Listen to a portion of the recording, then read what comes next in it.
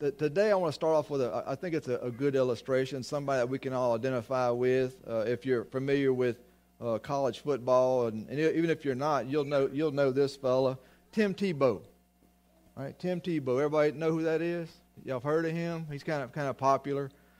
He's the Heisman Trophy winning quarterback from the Florida Gators. Don't start booing and hissing, right? We know we're not real big on Gators in this part of the country, but he was a Heisman Trophy winner. He was drafted by the Broncos and then was traded to the Jets, and now he's in broadcasting. So his career in NFL didn't last very long. He kind of came and went, and he was extremely popular, and he was polarized. And either you loved him or you hated him. There was really no middle ground. I mean, he had everything going for him. He's good looking, right? He's a handsome man. He's a winner. And he is, for us, the thing that stood out the most, he was very outspoken about his love for Jesus, right? If you know, even in the picture here, he would wear the eye black patches under his eyes, and it was common for him to have John 3:16 or other verses there, and that drew much attention, and people would take notice of those things. And by him wearing John 3:16, that would have people have interest. And what does that mean? And in the 2009 national championship game, he wore the eye black with the John 3:16 on it, and he almost broke Google. 90 million people went to Google to see what John 3:16 was. So 90 million people were exposed to that verse. 90 million people were exposed to the gospel in some way, shape, or form. And then also later in his NFL career in the 2012 in the AFC Wild Card playoff game, he threw for 316 yards exactly, with an average of 31.6 yards per completion. Now, coincidence? I don't know.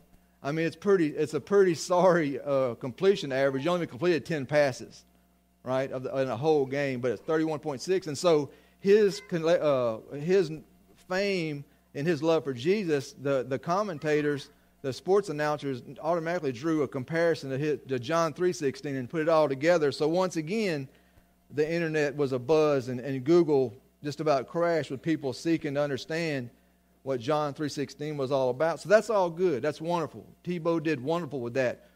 But he did a disservice to Philippians 4:13. Philippians 4:13 just turned into some type of a motivational tagline, something to kind of get him pumped up for the game, by claiming that this verse was the victory, a victory over his opposing team, because he said that I can do all things through Christ who strengthens me. Right? That's how he used it. So that just comes to me, a natural question is, what if you're playing a game against another Christian quarterback? And he also claims Philippians 4:13. Who's going to win? Right? That can't be what it's about. That can't be what it's about. It can't just be a tagline about claiming your victory and giving yourself some type of a pep talk before you set out to serve God or to do some great thing. That's not what it's about, and we're going to find out today. That's not what Paul meant. This is where our first lesson of this morning, before we even get to the sermon, context matters. Context matters when you're reading scriptures. Context means seeing the big picture of the passage. It's not just isolating one verse and ignoring everything else. We get in trouble when we do that. We have to be careful to read the entire passage. This keeps us from misusing Scripture to make it say something that's not intended to say. That's why, for myself, I've determined that whenever I typically preach a passage, I know at Christmas I did just John 3:16, but typically I'm going to preach a whole passage. I'm going to do 3 or 4 verses or more to build the context. I think it's important for us to have the full understanding of a passage in its context. And so this morning we're going to look at 4:13, but in its proper context. In its proper context. We'll see it's more than being. It's more about being than doing. It's more about being than doing. Okay? So just a little bit of background for our passage this morning. I'd like to give some background. Philippians is one of Paul's prison epistles, because he found himself in prison quite often. If you are familiar with Paul, it's part of the group of Ephesians, Philippians, Colossians, and Philemon is known as the prison epistles. And during the time he wrote this letter to the Philippians, he was being detained in Rome for approximately 2 years while he was awaiting trial to see Caesar himself. He'd made an appeal to be seen by him as a Roman citizen. And so little did he know, or maybe he did know, that he was going to gain a ear with Caesar. And if he could gain an ear with Caesar to hear his appeal, and Caesar would bow the knee or be exposed to the gospel, then the gospel would become widespread, and his influence over all of Rome would be tremendous. And that was what God had in store for this. Now, this imprisonment was not the what we think of the Mamertine prison at the end of Paul's life. This was more of a house arrest where he would be accompanied to or maybe even chained to some Roman soldiers, and he would have some limited movement and able to move about some, but he was confined, but he was not free. So therefore he was indeed a prisoner of Rome for this time. But he didn't spend it whining and complaining and woe is me and all those things. He made good use of his time. He wrote letters. He broke out his pen and paper and got to work and sending encouragement to the churches that he had already founded. Because Paul often found himself in difficult situations. He understood what it meant to suffer for the sake of the gospel. He got it. He gave us his resume of suffering in 2 Corinthians 11, 22 to 30. In 2 Corinthians, he was defending himself against allegations that were being made by his Jewish opponents, the ones known as Judaizers. He says, starting in verse 22, he says, "Are they Hebrews? So am I. Are they Israelites? So am I. Are they the seed of Abraham? So am I." And 23, "Are they ministers of Christ? I speak as a fool. I am more. In labors more abundant, in stripes above measures, in prisons more frequently, in deaths often. From the Jews 5 times I received 40 stripes minus 1. 3 times I was beaten with rods. Once I was stoned. 3 times I was shipwrecked. A night and a day I have been in the deep. In journeys often, in perils of waters, in perils of robbers, in perils of my own countrymen, in perils of the Gentiles, in perils in the city, in perils in the wilderness, in perils in the sea, in perils among false brethren, in weariness and toil and sleeplessness often, in hunger and thirst and fastings often, in cold and nakedness, besides the other things." Right? He almost gets wore out. He just gives just a little add-on there. "Besides the other things, what comes upon me daily? My deep concern for all the churches." And then here's the key, 29. "Who is weak, and I am not weak? Who is made to stumble, and I do not burn with indignation?" And 30, "If I must boast, I will boast in the things which concern my infirmity." Paul was a great example of quite exhausting contentment. A great example for us. Let's take a look at our passage. Philippians 4, verse 11 to 13. Paul says, "Not that I speak in regard to need, for I have learned in whatever state I am to be content. I know how to be abased, and I know how to abound. Everywhere and in all things I have learned both to be full and to be hungry, both to abound and to suffer need." And here's our key verse. "I can do all things through Christ who strengthens me." Father, as we gather this morning, Lord, open our mind, open our hearts to understand this passage. Father, help us to get a hold of this truth. Father, help us to be content with the life that you have given us. Help us to be content with your provision for us, Father, that you are good. We can trust you, Father, and anything you lead us to do, that you will provide for us to be able to accomplish all that you would have us to do. Father, thank you for the ones that are here this morning, God. I pray that you would just honor their time, Father, that they would leave this place different because they've encountered you. And I ask these things in Jesus' name. Amen. All right. Contentment. We're not big on contentment, I think, as a people these days. And so to start with that, what does contentment mean? What does it mean to be content? And the dictionary says that contentment is defined as a state of being happy and satisfied. And if we're all honest, I think that we all struggle with being content. And in one way or another, many of us grow content where we shouldn't be. Right?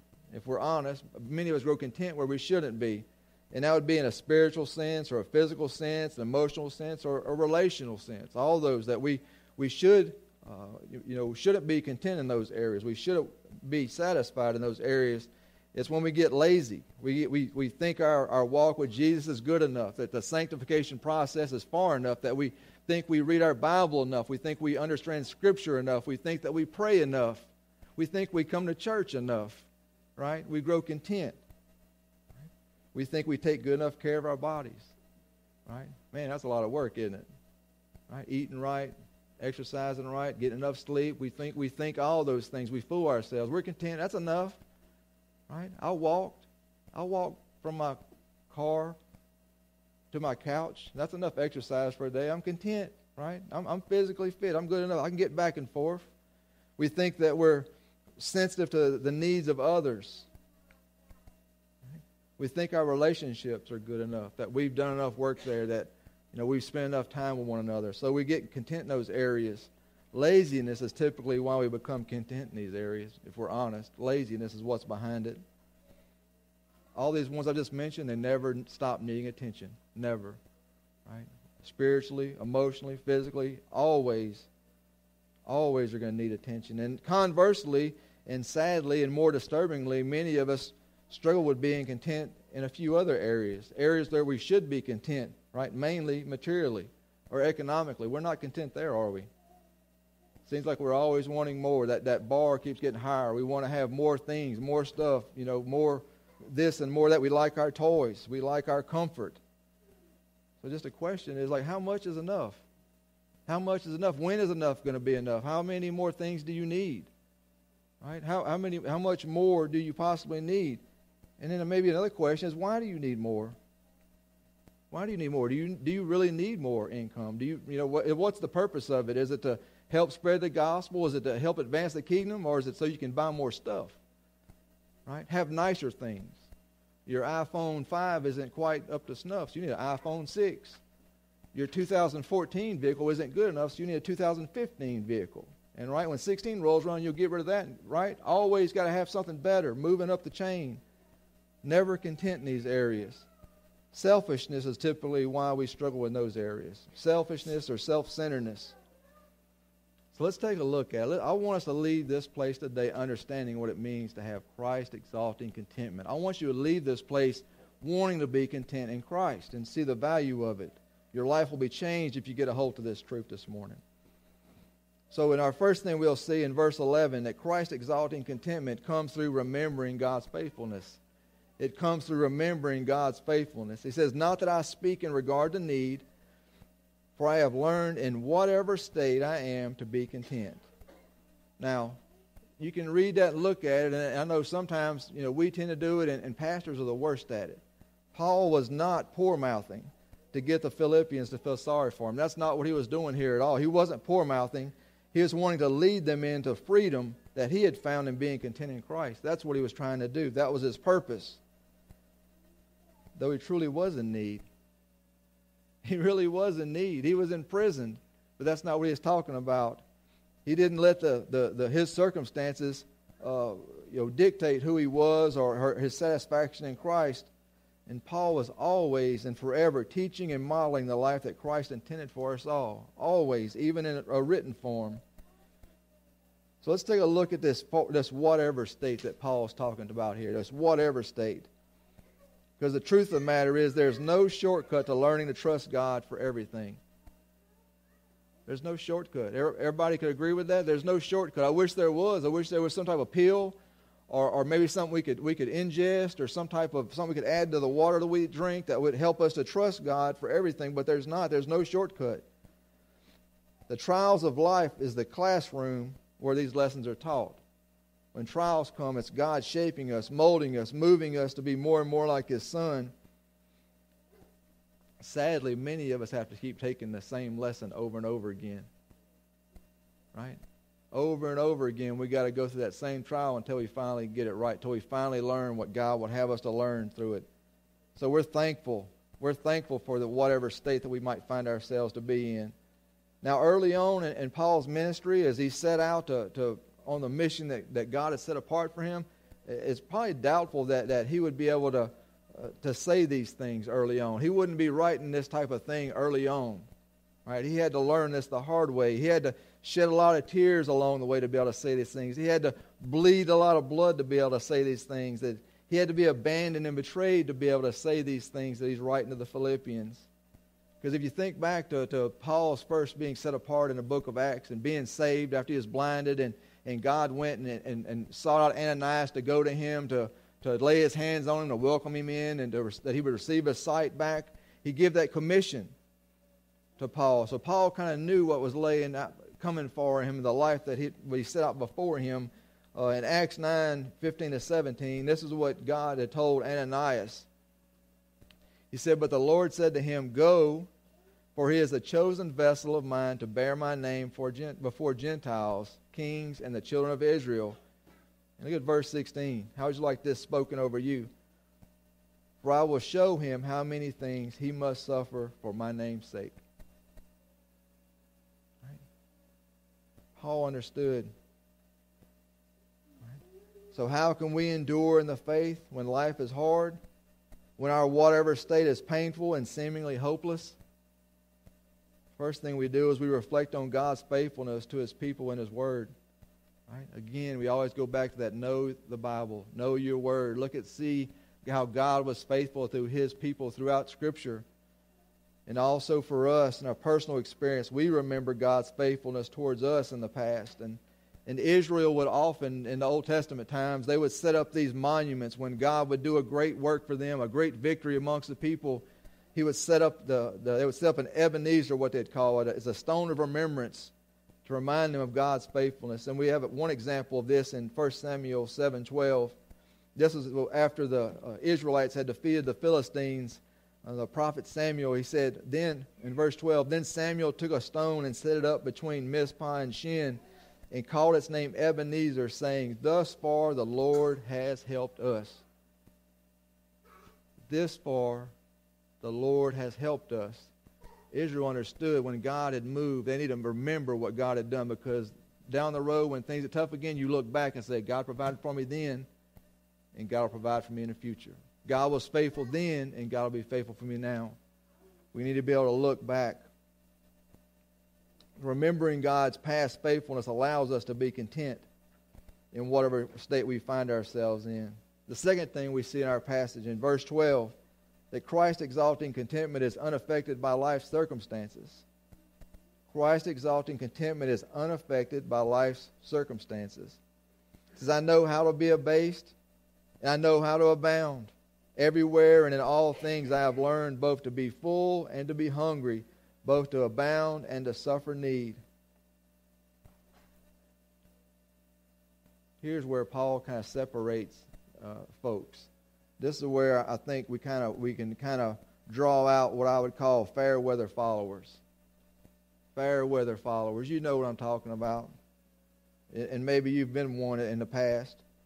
When things are going well for us, we're content, right? God is blessing. Everything's wonderful. We're amening. We enjoy church, right? Everything's going wonderful. But when things are falling apart at the seams, we're far from being content. We're far from being content. We have no problem with God's goodness towards us, but we're not so big on God sending trials our way. Amen? All right? You want to bless? Bring it on, God. But as far as the trials and difficulties, thanks but no thanks. But it doesn't work that way. It doesn't work that way for us. And we need to have a balance. We need to have the right concept. And if a good example of this is that we can find reading in the book of Job. And I don't know how many of y'all have spent time reading the book of Job. It's an interesting read. It's a great read. It's an encouraging read. And basically what had happened is that we have Job as the character, the main focus of the book, and the name it's written after. And what it was is Satan had taken notice of Job, because Job was a man, a blessed man that God had shown favor on with prosperity, and had much livestock and a large family, and all those things were signs of blessing, and rightly so. And Satan said, "Sure, I bet he does love you. Look how good a life he has. Why would he not love you? You've done everything for him."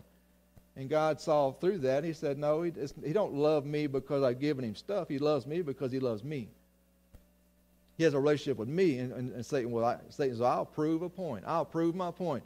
Let me afflict him. Let me take away all this, and I'll show you that he don't love you. He loves your stuff." So God said, "Get after it.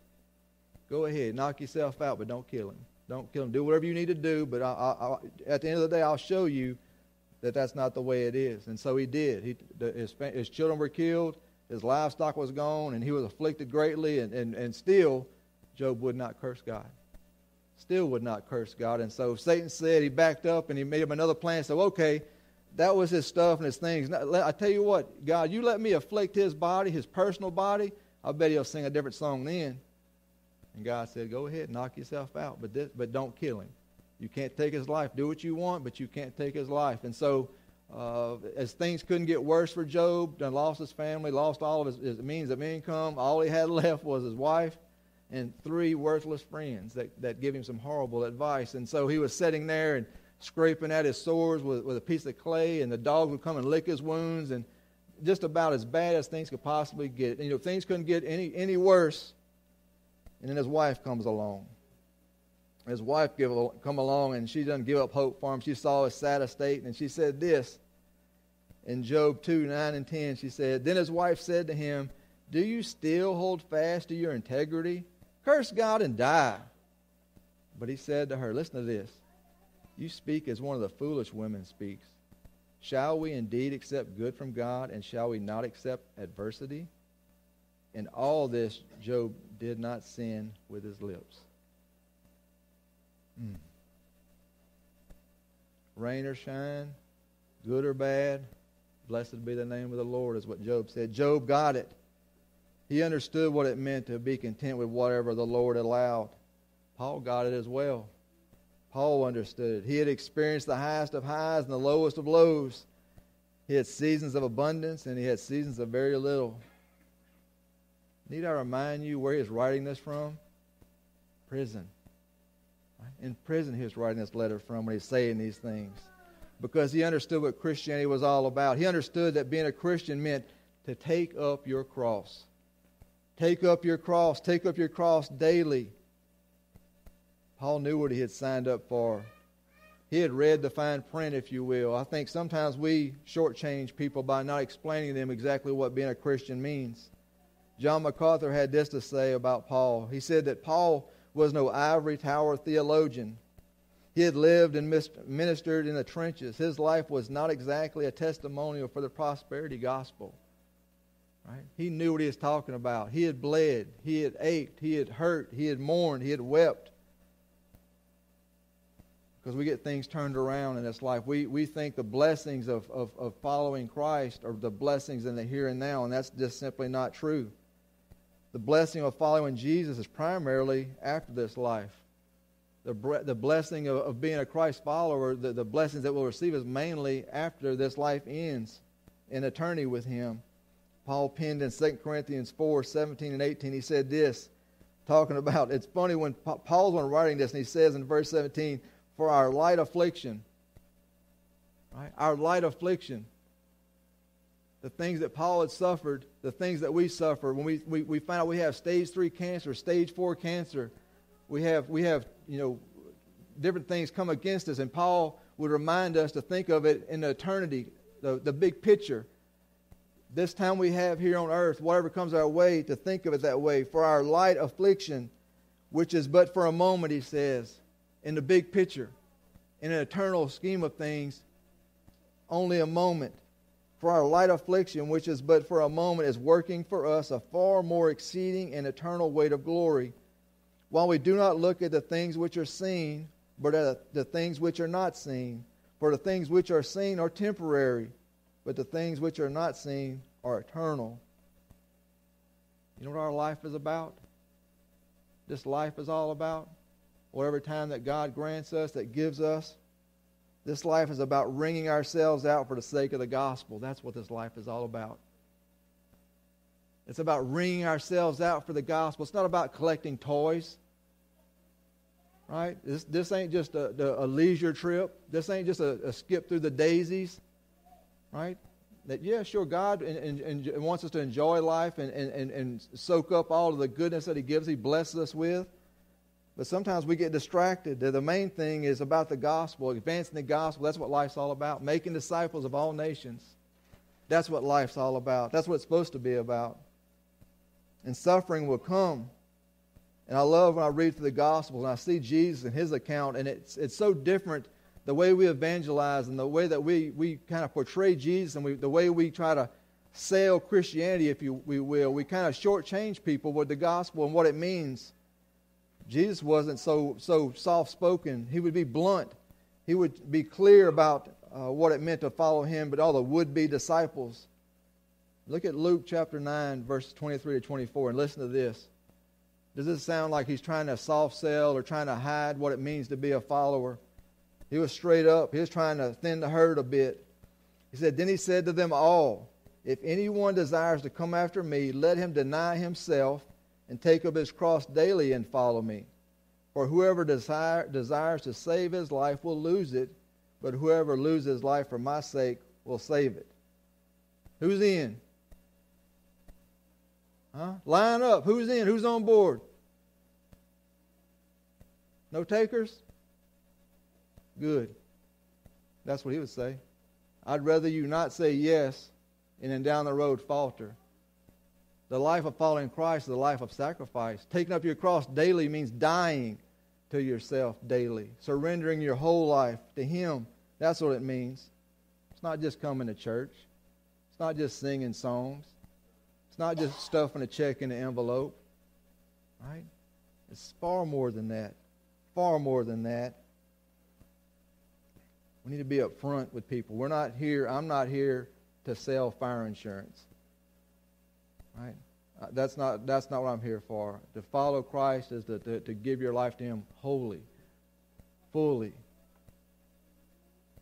Is to present a gospel that would have people to give their lives over fully to Jesus.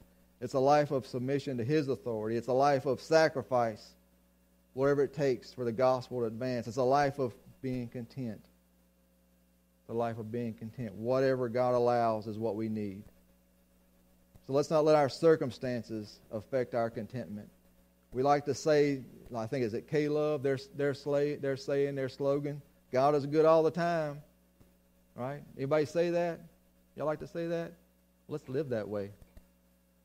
Right? Because it's hard to say that whenever things aren't going well, isn't it? When you're laying in a hospital bed getting infused, right, because you got cancer, right? If we're going to say God's good all the time, we need to live that way.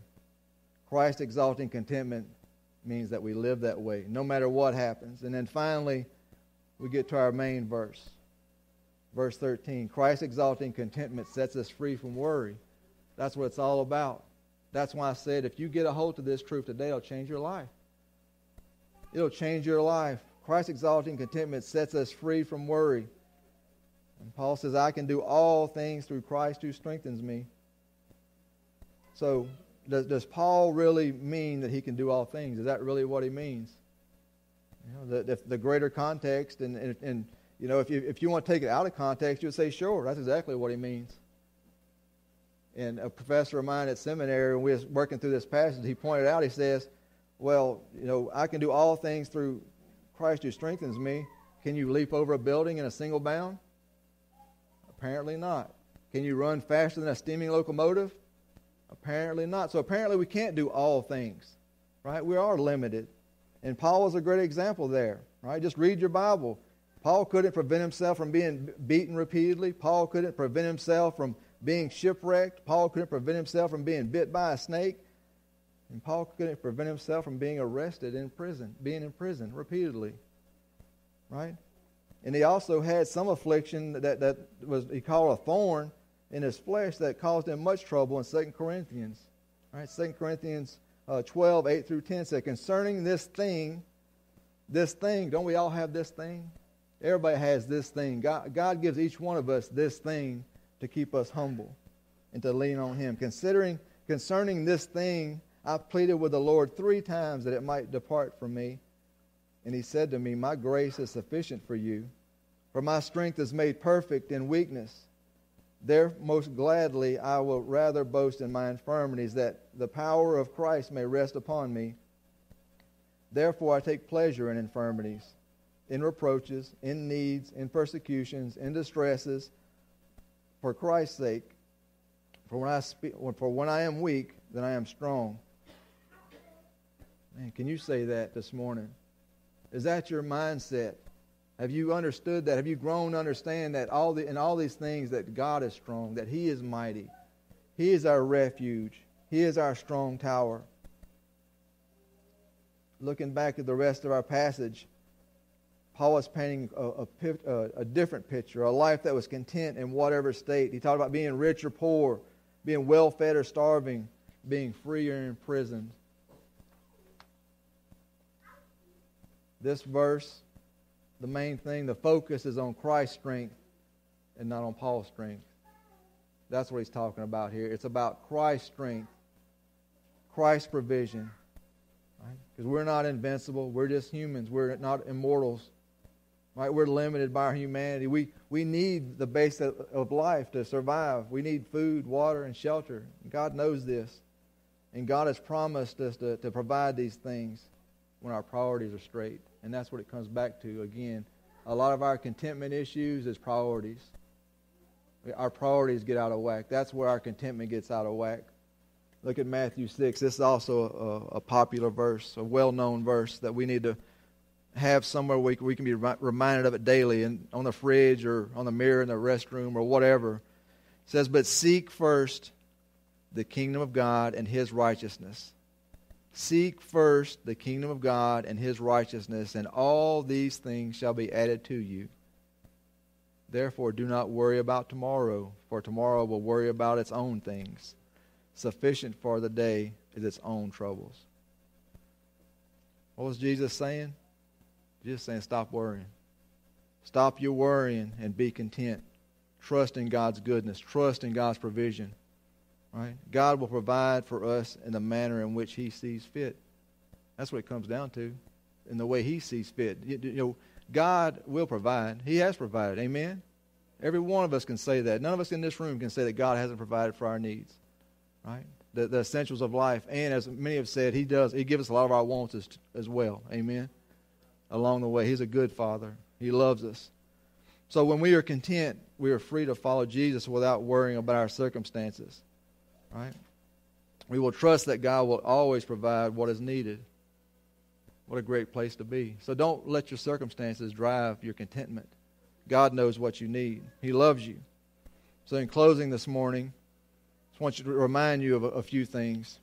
Nothing exalts Christ more than when His people are content with His provision. Right? I think the flip side is converse, when we're all grumbling and complaining. Right? Nothing brings dishonor to Him more than when we complain that we're not content with what He's given us. So through our passage this morning, we see three things. Remembering God's faithfulness leads to contentment. Remembering God's faithfulness leads to contentment. Remember what God has done through your personal life and through your personal experience, but also through God's Word, knowing what God's Word says. Also, our circumstances don't affect our contentment. Let's not be fair-weathered followers, right? Rain or storm, rich or poor, we love the Lord, we follow the Lord. Let's not let our circumstances dictate those things and change our state of contentment. And then lastly, as we just covered, our contentment sets us free from worry. Right? God is going to provide. He's going to come through. He always does. So back to our boy Tim Tebow. Right? He had the wrong understanding of Philippians 4:13. He had the wrong understanding. I'm glad he brought it up. I hope as many people looked up Philippians 4:13 as they did John 3:16. Because Philippians 4:13, it's not about us being strong. It's about what Christ does. It's about what Christ does. It's about Christ's strength. It's about Christ's faithfulness. And if we can get this down pat, if we can become content in Christ, we can endure whatever circumstances that life sends our way through Christ, His strength, and His provision. Jesus loves you. Jesus loves me. The Bible calls us His bride. Right? We are the bride of Christ, the church, united. And my niece was married last night, and I thought about this thing when you hear the pastor say, for richer or poor, in sickness and in health. That's contentment. God views us the same way. In sickness and health, richer or poor, we love Him the same. It doesn't change based off of what comes along. It's always the same. So let's live this morning with Christ's exalting contentment. Let's resolve to be content. with what the Lord has done for us. Let's pray, and we'll have a moment of response. Father, thank you so much for your word. Thank you for this passage, God, that we can read Paul's letter to the Philippians. And Father, it's just as true for us today, God. Forgive us where we're so not content with the life that we have, Father. The areas where we should be content we aren't. And the opposite it is true, Father, that we grow content in our walk with you, and we grow content in our understanding of God's word, and we grow content in so many areas, Father. Forgive us for those things. But Lord, help us to be content with the life that you've given us, Father, that you've moved us to this community for a purpose, that you've put us in jobs for a certain purpose. You've placed our young people in schools and raised up teachers in the school system, Father, for a purpose. And so, Lord, help us to be content with what you have done for us, Lord. Thank you so much. And, Father, most of all, let us rest and be content with that great love that you displayed for us on the cross, Father, where you gave your Son, Father, to atone for our sins, Father, on our behalf, Lord, that salvation came through his shed blood. So, Father, that whoever would call on his name would be saved. So, Father, this morning in this time as we close, I pray that your Spirit would move among us, Father, that you would bring about conviction where we're not content as we should be, Father, but for those that are here in this closing time that they're not content because they don't have the ability to be content, Father. They don't know you, Father. They don't have the Spirit of God. So, Father, this morning, I pray that you would do a work in their heart as well. Lord, thank you again for this day. Thank you most of all for your Son. We ask this in Jesus' name. Amen.